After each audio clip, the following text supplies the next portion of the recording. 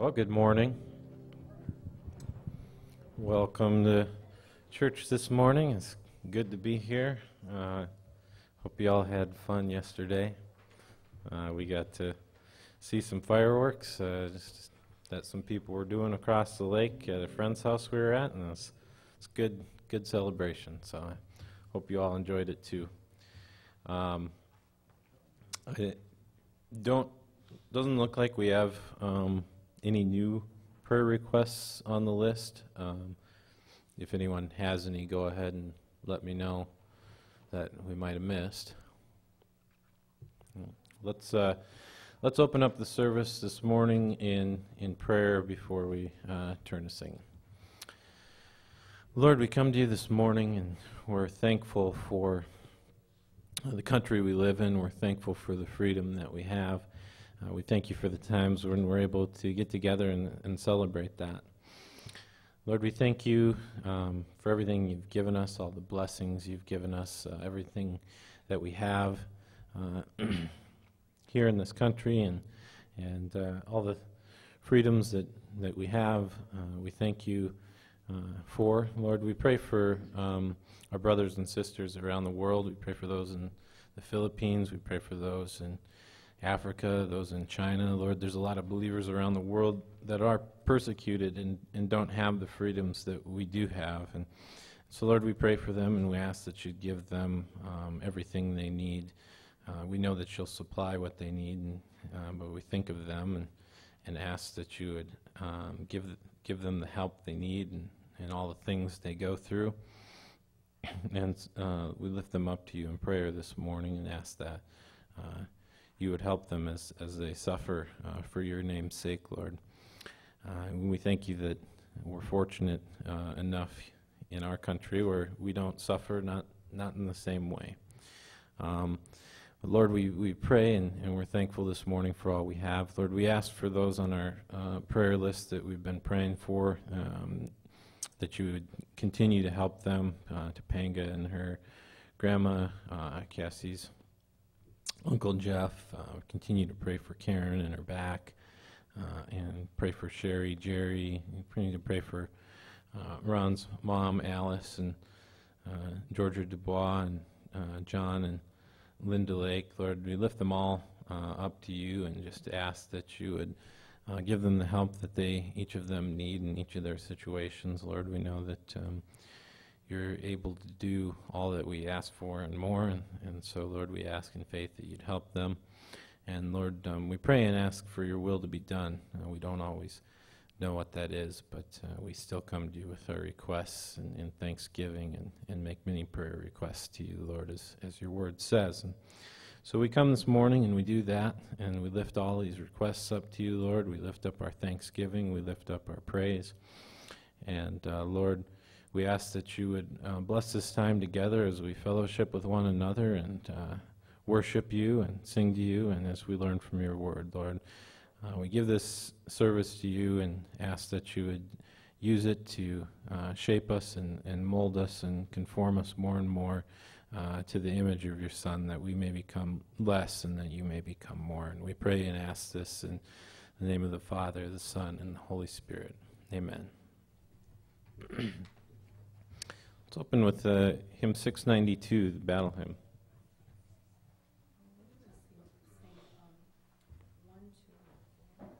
Verses 1, 2, and 4.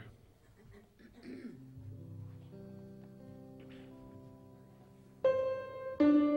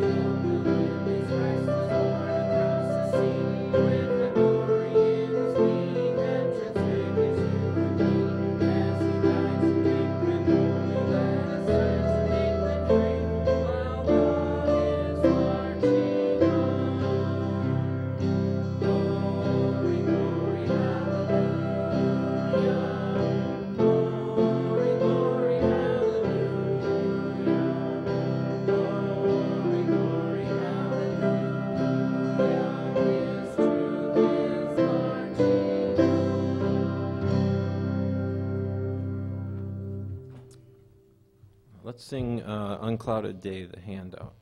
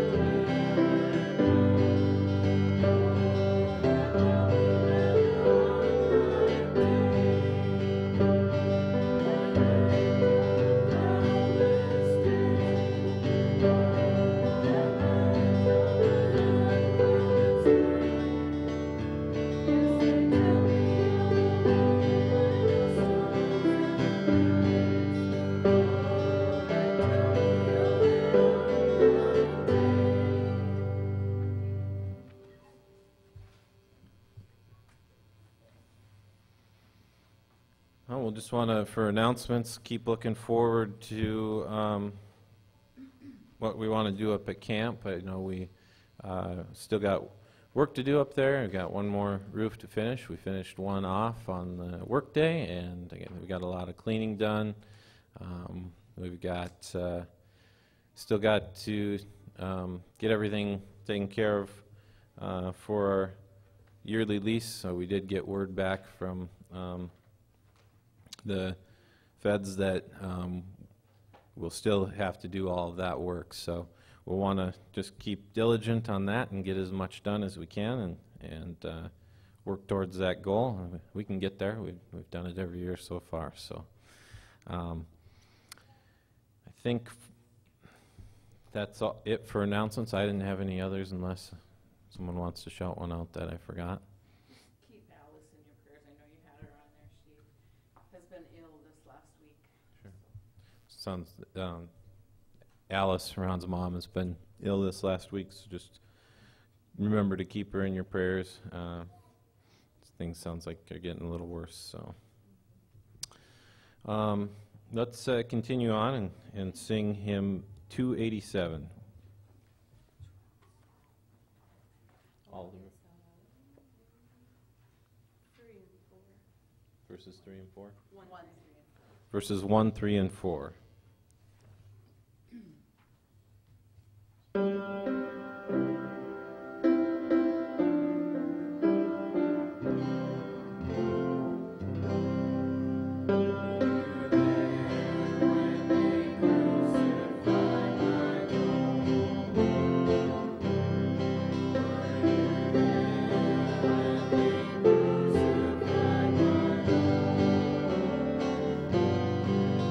Oh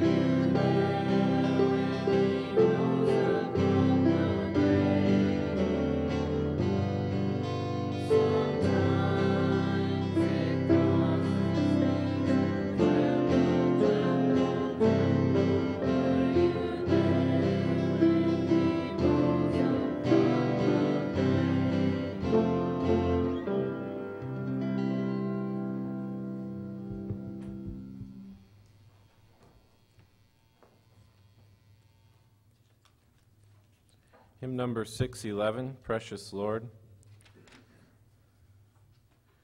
We sing about trembling from the thought of that.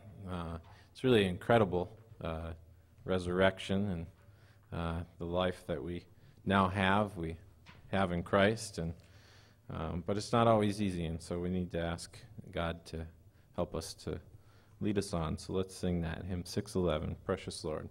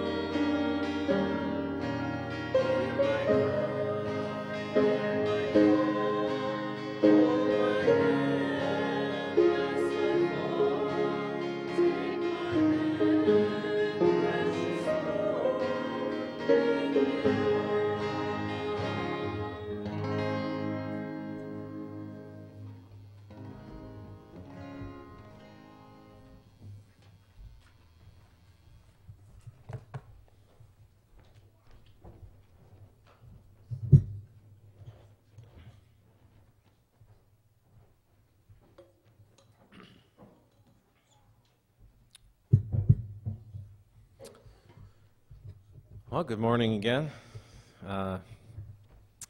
Let's pray once more before we start. Lord, we ask and pray that you would teach us through your word today. Lord, help me as I speak. Help each of us as we listen. Lord, and I pray and ask that it would be your Spirit who would be teaching and ministering through me, and it wouldn't be my words people were hearing, but that it would be your words in their heart, Lord. Think of when Paul wrote to the Corinthians that your Spirit teaches spiritual realities with Spirit-taught words. And so, Lord, I pray and ask for your Spirit to teach us. We ask that you would guide us and instruct us by your word. Lord, we pray and ask that any who don't know you, Lord, would be affected by your word, that your word doesn't return to your void. And so, Lord, through sharing the gospel, that those who may not know you could hear it and come to know you as we do. Lord, we pray and ask this, and ask that as we turn to your word, that you would give us the help we need to understand. We pray this in Jesus' name. Amen. Well, I'd like to move into Timothy. We'll do 1 Timothy. I think we're going to start that next week. Today, I'd like to preach on freedom. I thought it'd be fitting for today. This Independence Day that we just celebrated as a country, we celebrated ourselves as a free nation, a nation free from the rule of the British, as it was at our inception. That's what they were celebrating when the nation started, a nation no longer ruled by a king and his will, but rather a nation set to certain ideals, good ideals, ideals which are inherently Christian, ideals like all men are created equal. We were all of us made in the image of God. We read that in Genesis. There's an ideal that we are given by our Creator certain inalienable rights. This idea that God grants rights, and these should not be taken away from people. These rights include the right to live, the right to liberty, the right to pursue happiness. So they said, at the beginning of our country, we, the people of the United States, in order to form a more perfect union, to establish justice, to ensure domestic tranquility. They wanted peace for everyone and justice for everyone. They wanted to provide for the common defense, to promote the general welfare, and to secure the blessings of liberty to ourselves and our posterity, to ourselves and our children. We do ordain and establish these constitutions of the United States of America. We wanted freedom. We wanted independence. So they started the Constitution that they wrote with a declaration. And they wanted to declare. They said, we declare we're independent. And so they started that declaration like this. When in the course of human events it becomes necessary for one people to dissolve the political bands which have connected them with another, and to assume among the powers of the earth the separate and equal station to which the laws of nature and of nature's God entitle them, a decent respect to the opinions of mankind requires that they should declare the causes which impel them to the separation. So they were justifying why they were separating, but they looked to the laws of nature and of nature's God. And they said, we hold these truths to be self-evident, that it's apparent to everybody that all men are created equal, and they are endowed by their Creator with certain inalienable rights, and that among these are life, liberty, and the pursuit of happiness. They wanted freedom, and they wanted independence. And on that thought, I wanted to turn from that springboard of the ideals of an American independence and freedom to think about freedom biblically and scripturally. And I quoted you from the preamble of the Constitution and the Declaration of Independence, but now I want to quote to you from Scripture, because I think they wanted freedom and independence, and I think ultimately we want that too. I think every human is looking for freedom. They feel the weight of bondage, and that's everyone before they came to God, before they came to Christ. They felt the weight of bondage. They felt the weight of sin, and we all want freedom from that. And so as Christians, I think we should take care to measure out just what freedom is biblically, and ask, not in terms of a country, what freedom is, and ask not whether in the course of human history if nations have the right to govern themselves, and instead want to focus as we read these scriptures on just what freedom is, true freedom is, and then what is the opposite of that. So turn with me, if you would, to John chapter 8, and we'll start in verse 30.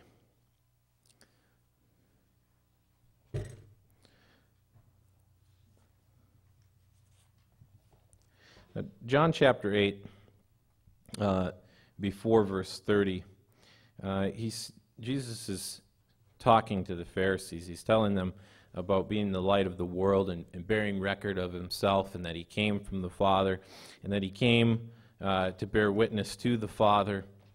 And he's asking them why they don't believe in him, since if they knew his Father, who they claim to know, then they would believe in him. And maybe I'll pick up in verse 24 just to get a little bit more of that context. I said therefore unto you that you shall die in your sins, for if you believe not that I am he, you shall die in your sins. And they said unto him, Who are you? And Jesus said unto them, Even the same that I said unto you from the beginning. I have many things to say and to judge of you, but he that sent me is true, and I speak to the world those things which I have heard of him.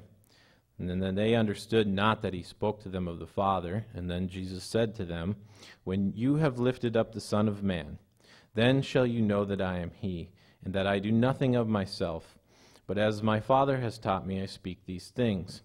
And he that sent me is with me, and the Father has not left me alone, for I do always those things which please him. And picking up where I wanted to today, here in verse 30, and as he spoke those words, many believed on him.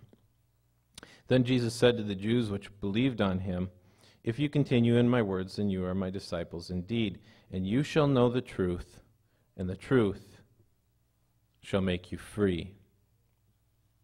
They answered him, We be Abraham's seed, and we were never in bondage to any men. How do you say that you shall be made free?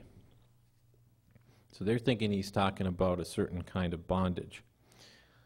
Jesus answered and said unto him, Verily, verily, I say unto you, whosoever committeth sin is the servant of sin. The word servant there is doulos. You could say slave. As whoever commits sin is the slave of sin. He's talking to them about bondage and freedom, and he says whoever commits sin is a slave of sin. They're in bondage to sin. And the servant, he continues, and the servant abides not in the house forever, but the Son abides forever. If the Son therefore shall make you free, you shall be free indeed. I know that you're Abraham's seed, but you seek to kill me, because my word has no place in you. I seek that which I have seen with my father, and you do that which you have seen with your father. They answered and said unto him, Abraham is our father. Jesus said to them, If you were Abraham's children, you would do the works of Abraham. But now you seek to kill me, a man which has told you the truth, which I have heard from God. This did not Abraham. You do the deeds of your father. They said to him, We have not been born of fornication. We have one Father, even God. Jesus said unto them, If God were your Father, you would love me. For I proceeded forth and came from God. Neither came I of myself, but he sent me. Why do you not understand my speech? Even because you cannot hear my word. You are of your father, the devil, and the lusts of your father you will do. He was a murderer from the beginning, and abode not in the truth, because there is no truth in him. When he speaketh a lie, he speaks of his own, for he is a liar, and the father of it. And because I tell you the truth, you believe me not. Which of you convinces me of sin? And if I say the truth, why do you not believe me? He that is of God's hears God's words. You therefore hear them not, because you are not of God's. And then answered the Jews, and said unto him, Say we not well that you are a Samaritan, and have a devil? Jesus answered, I have not a devil, but I honor my Father, and you dishonor me. I seek not my own glory. There is one that seeks and judges. Verily, verily, I say unto you, if a man keep my saying, he shall never see death. Then the Jews said unto him, Now we know that you have a devil. Abraham is dead, and the prophets, and thou sayest, If a man keep my saying, he shall never taste death. Are you greater than our father Abraham, which is dead, and the prophets are dead? Whom makest thou thyself? Jesus answered, If I honor myself, my honor is nothing. It is my Father that honors me, of whom you say that he is your God. Yet you have not known him, but I know him. If I should say I know him, I shall be a liar. If I say I know him not, I shall be a liar like unto you. But I know him, and keep his saying. Your father Abraham rejoiced to see my day, and he saw it, and was glad. Then the Jews said unto him, You're not even 50 years old, and you've seen Abraham? Jesus said unto them, Verily, verily, I say unto you, before Abraham was, I am. He took up stones to cast at him, but he hid himself, and went out among the temple and passed by. It's quite a discussion they're having with one another, back and forth. Who are you? I'm here to tell you what God has to say. No, you're not. Yes, I am. No, because you aren't talking about Abraham. He said, well, if you think you've got everything in Abraham, you don't even do what Abraham says to do. And by the way, Abraham was thrilled to see the coming of my day. We went through Galatians where it said that he was preached, the gospel was preached to Abraham beforehand, and that him all nations would be blessed. And Jesus is bringing fulfillment of the message of him being Messiah to them, and he came to his own, as it were, and they rejected him. But he tells them, if the Son shall therefore make you free, you shall be free indeed. Verse 32, and you shall know the truth, and the truth shall make you free. They answered him, we be Abraham's seed, and we were never in bondage to any man. How do you say you shall be made free? And Jesus answered them, verily, verily, I say unto you, whoever commits sin is a servant of sin. Freedom and bondage. A free man or a bondman. Free or servant. 2 Peter 2, 17 to 19 talks about false teachers. So the whole letter is kind of a warning on false teachers. In verse 17 he says of these false teachers, they are wells without water. And they have a promise. You go to a well, you think you're going to get water, and there's no water in the well. They're clouds that are carried with a tempest, to whom the mist of darkness is reserved forever. When they speak great swelling words of vanity, they allure the lusts through the lusts of the flesh, through much wantonness, through much behavior without care. Those that were clean escaped from those who live in error. While they promise them liberty, they themselves are the servants of corruption. For of whom a man is overcome, of the same is he brought in bondage. He's saying they were promising them freedom. There's freedom, there's grace, there's liberty. You can do whatever you want. And they themselves were servants of corruption, slaves to their own sins, as it were. He says, because whatever overcomes a person, to that is he enslaved. And so it's from here that I want to start to look at the idea of biblical freedom. It's not freedom to do anything. It's not freedom to act however you would like, and it's okay because you're saved. Now that's true if you accept the gospel that Jesus died, he was buried, and he rose again the third day, that he died to pay for your sins, and he was buried for your sins, and he rose again the third day in victory. Victory over the bondage of death. Victory over bondage. Slaves to sin, set free from sin. If you believe that Jesus died to save you from your sins, from death, so that whoever believes on him will be saved, if you believe the good news that we can be saved by Jesus, then behold, you're a new creation. 2 Corinthians 5:17. Behold, if any man is in Christ, he is a new creation. Old things are passed away. Behold, all things have become new. John 3, Jesus tells Nicodemus, you want to see the kingdom of heaven, you have to be born again. 1 Peter 1:23, Peter acknowledges that those with faith in Christ, those who obey, preceding verse, chapter 1 verse 22, those who believe the gospel are in fact born again. 1 Peter 1:23, for you have been born again, not of perishable seed, but of imperishable, through the living and enduring word of God.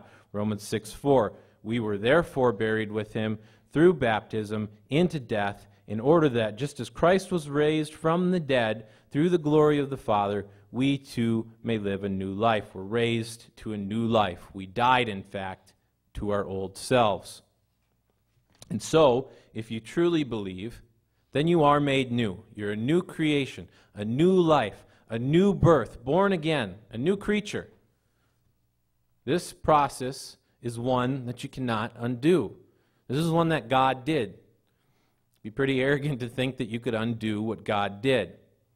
He made you new. He gave you new life. He gave you freedom, freedom from sin and death. And so any sin that you commit, you can't undo what he's already done. And when you are set free, you're given freedom.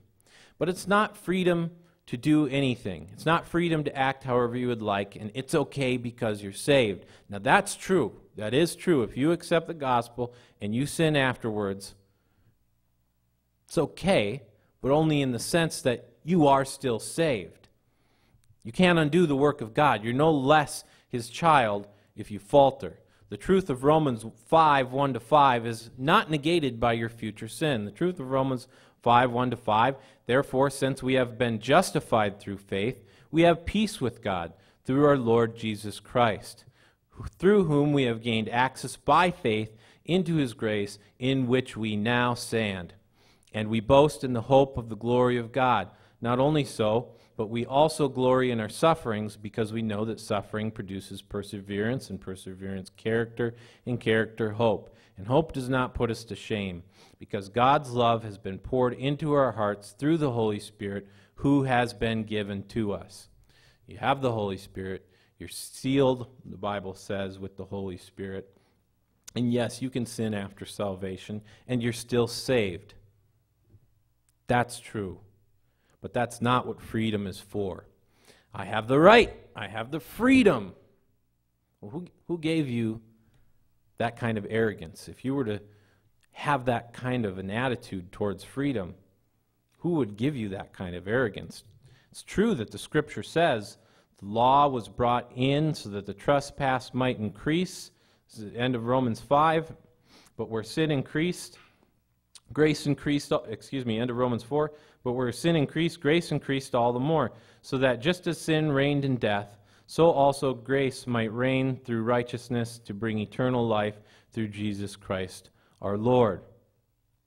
The law was brought in so the trespass might increase, but where sin increased, grace increased all the more. You say, well, if you sin more, grace will increase more.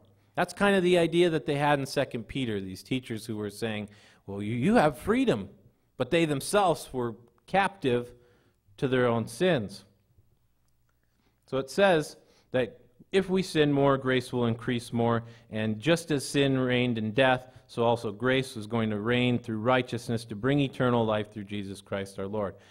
But doesn't Scripture say immediately after that, what then shall we say? It does, Romans 5:1. What then shall we say? Shall we go on sinning so that grace may increase? By no means. God forbid. We are those that have died to sin, and so how can we live in it any longer? Or don't you know that all of us who were baptized into Christ were baptized into his death? We were therefore buried with him through baptism into death, in order that just as Christ was raised from the dead through the glory of the Father, that we too may live a new life. For if we have been united with him in a death like his, we will also certainly be united with him in a resurrection like his.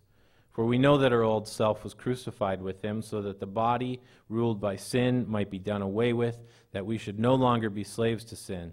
Because anyone who has died has been set free from sin. I hope you're starting to see the biblical idea of freedom. Freedom from what? Freedom in relation to what? Freedom in bondage. Free from what? Bondage of sin. Now, if we died with Christ, we believe that we also live with him.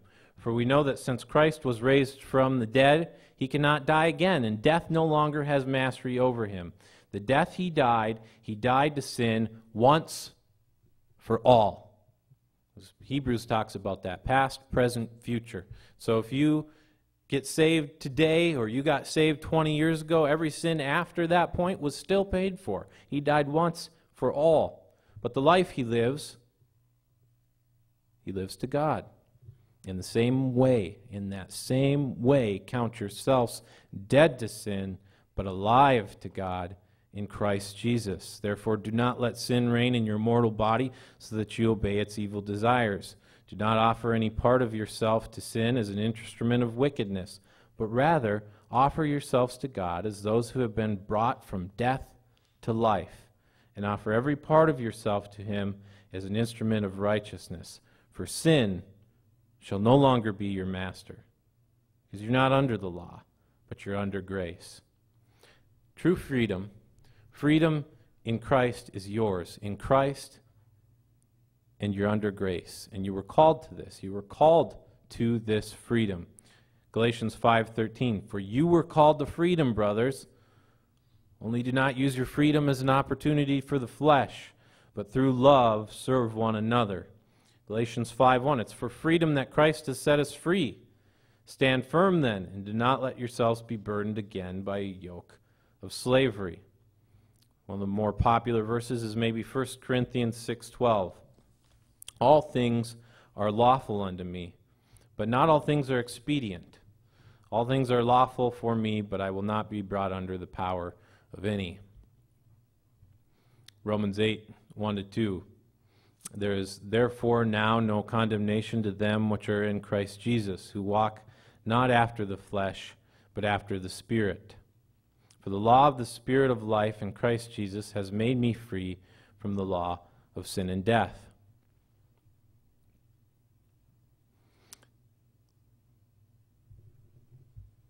So I think sometimes there's a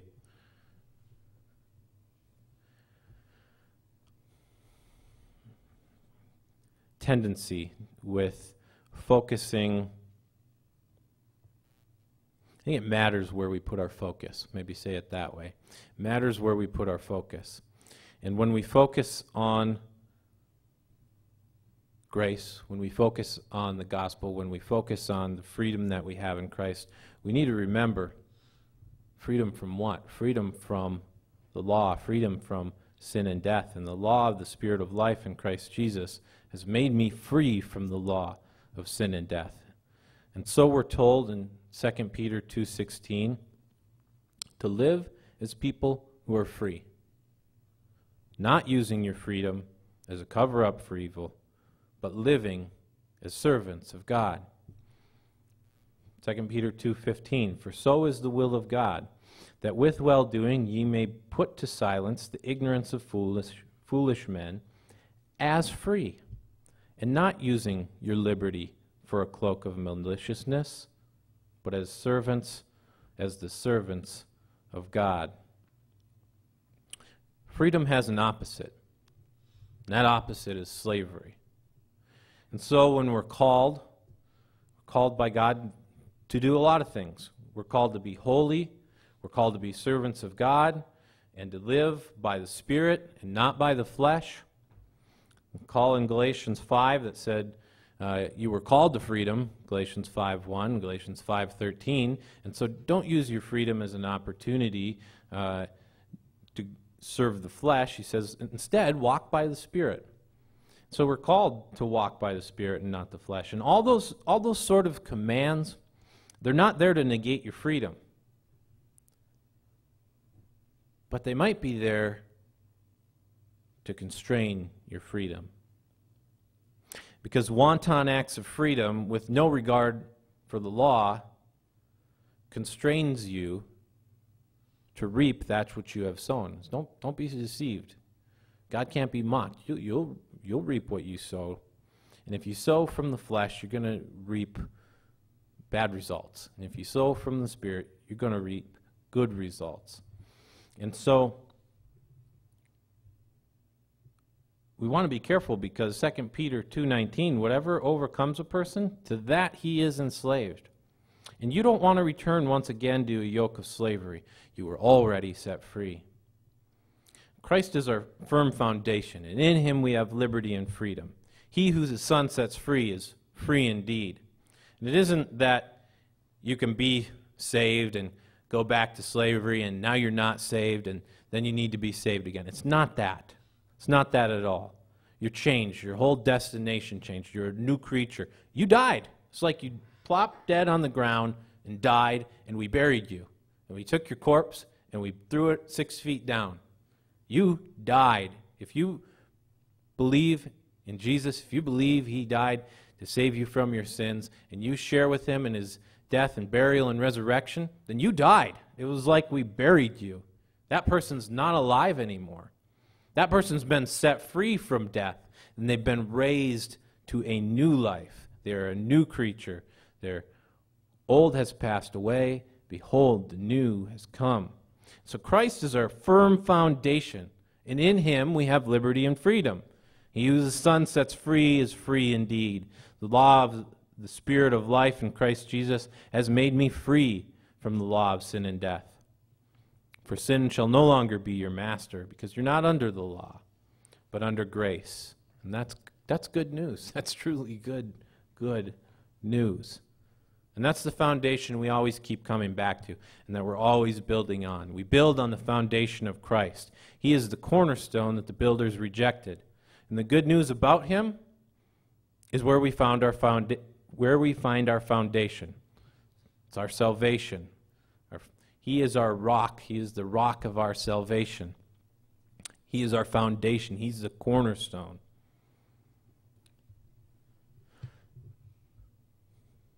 There's a tension that I'm sure you feel that we live in. We're free. We know that. Paul recognized that tension when he says, the things I want to do, I don't do. And the things I don't want to do, I do. There's a tension we live in. And we have to realize we have the freedom, but the things that we don't want to do and we do, we've got to realize that and think on the Spirit. We don't want to be bound to the flesh. We don't want to be constrained to that which we we don't want to go back to a yoke of slavery. We build on the foundation of Christ. That's why we always come back to the gospel. So Christ died for our sins. According to the scriptures, he was rose again the third day. John 3:16, any who believe in him won't perish, but have everlasting life. That's our foundation. That's where we always start from. And I think that it's helpful when we think about freedom to not think about varying degrees, but think about the opposite, slavery or freedom. Which one are you going to choose? And if you choose freedom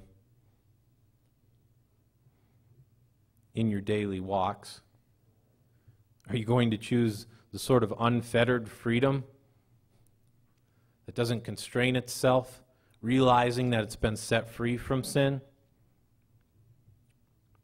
There's a few lyrics from America the Beautiful that I wanted to share with you.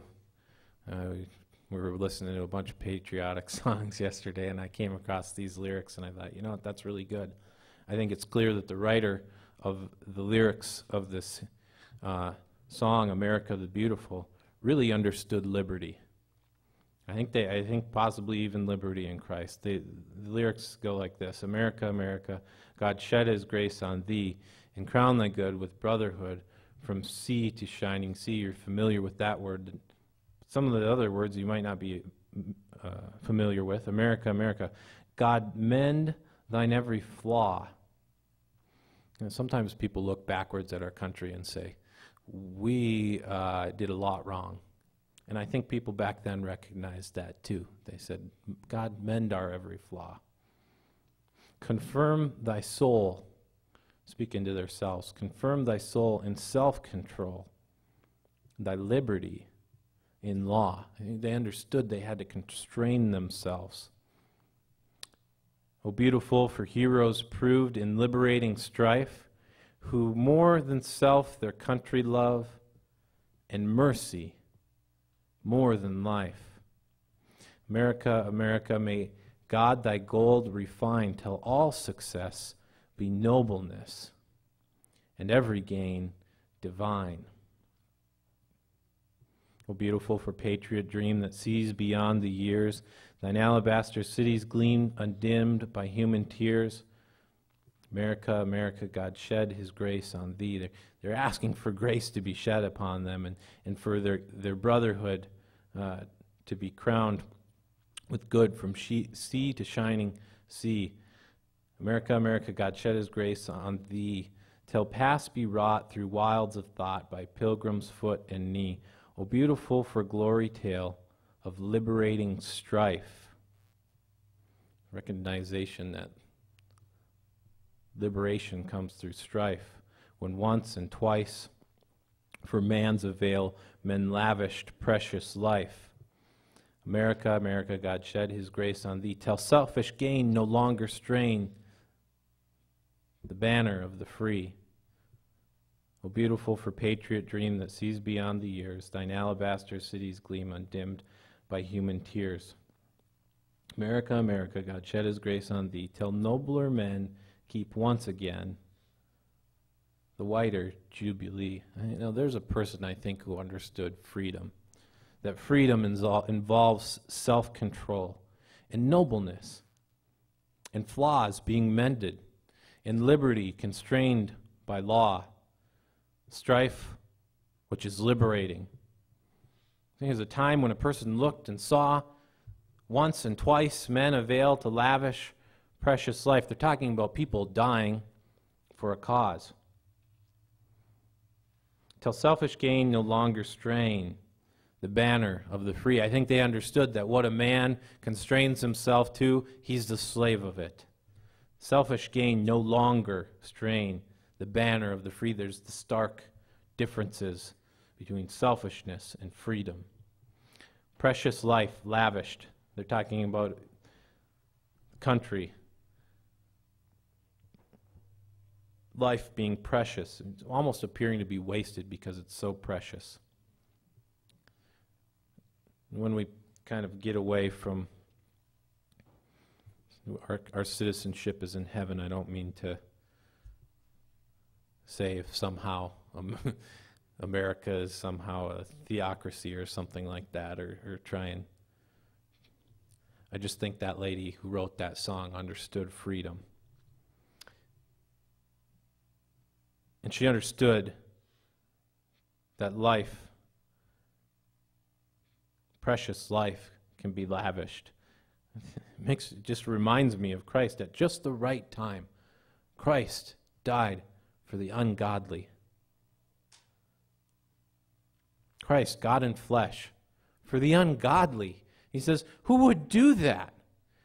Some would dare to die for a righteous man, but who would die for an unrighteous man? Well, I guess, God would. And God commended his own love towards us in that while we were yet sinners, Christ died for us. How beautiful to see beyond the years, to the unclouded day, with an alabaster city, a white city, free from defect, undimmed by human tears. We read that in Revelations. No more tear, no more crying. It'll all pass away. Peace forevermore. If we truly understand Christ, we understand true freedom. And we understand that which we were freed from, sin and death. Free at last, free at last. Those the Son sets free, Jesus says, are free indeed. True freedom means we are determined to declare that we have no part in the old slavery. That old slavery of sin and death, the like of which we want no one to live under, but that we want all to come to the glorious riches of God in Christ. We all want to be set free. We want all to be set free from the bondage of sin and death. And that's why we share the gospel. That any who believe on Christ, who came to die for our sins, that any who believe on him will be saved. And they'll share in his death, and they'll share in his resurrection, in newness of life, in an unclouded day, with no more tear, no more sorrow, but peace forevermore. So may we go and share the message of the freedom that we have in Christ. Amen. Let's pray. Lord, we ask that you'd give us courage and boldness to share the message of the freedom that we have in you. Lord, help us to not take it for granted. Help us to not sit and take a message, take a book, and sit on it. If we were to just take a Bible and put it underneath ourselves and sit on it, it would seem a silly thing to do. Help us to not sit on the message, and help us not hide our lamp under a bowl. Help us to put it on the lampstand for all to see. Give us boldness and courage. Help us to share the message of freedom that we have in Christ. Lord, help us, give us the excitement and joy in it so that we can say, free at last, I'm free at last, and want to shout it from the mountaintops. Go tell it on the mountain, over the hills, and everywhere. Lord, give us joy in you. Give us joy in Christ. Give us courage and boldness. Help us to share the message of freedom from sin with the world who needs to hear it.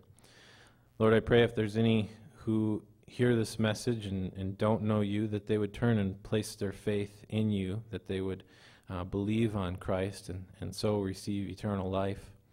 Lord, we pray and ask that you would teach us more and more every day.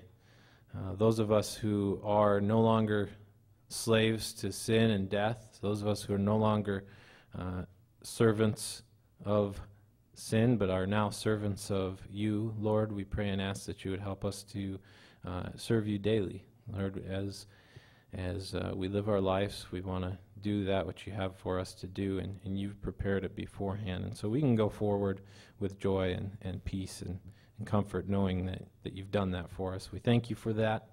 We ask today that you would equip us, give us the boldness, give us the courage, give us the joy to be able to happily share what we have, and it's good news. Help us to continually come back to that and be continually surprised and in awe and wonder of what you have done for us, so that we can share it with that newness and freshness that we should and as we reflect upon it, Lord. And so we pray and we ask that you would help us with these things. Lord, we thank you for everything that you've blessed us with. And Lord, we pray and ask that you would give us a good rest of the day. We pray and ask this in Jesus' name. Amen. We'll close with a reprisal. We'll do the Uncloudy Day. Let's use the sheet music if you've got that handout, and we'll do maybe just the first verse, yeah.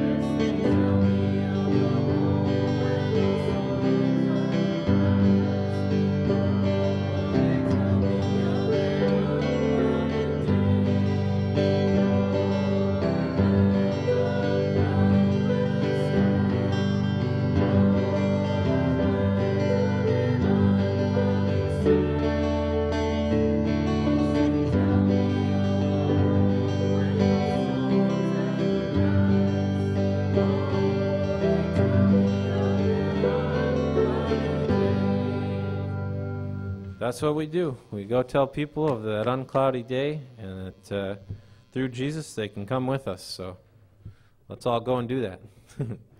God bless.